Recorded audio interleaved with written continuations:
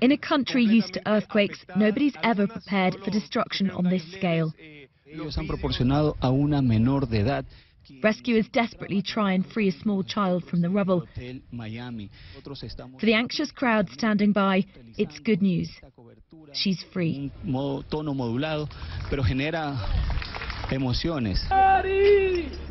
But not all searches are proving so successful. Rescuers calling out people's names in the hope of some response.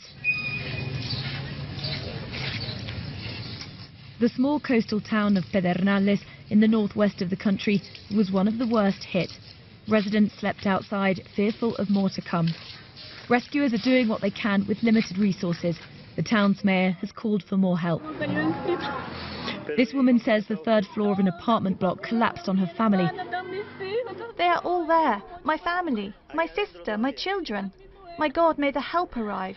They must rescue them from the rubble. My God, my children.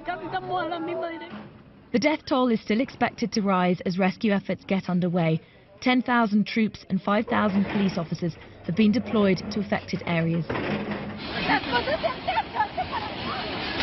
The capital, Quito, was more than 100 miles from the quake's epicenter. But even here, supermarket shelves rattled, sending bottles flying. The power in some parts of the city was cut, causing people to panic, unsure of what was happening. When the quake struck, President Rafael Correa was on business in Italy. He cut short his trip to fly home immediately. This was the worst earthquake to hit the country in decades. The president's called this a national emergency and urged Ecuadorians to stay strong. But some of the poorest parts of the country have been the hardest hit. As people continue to look for their loved ones or grieve for those who've died, the fear of aftershocks still remains.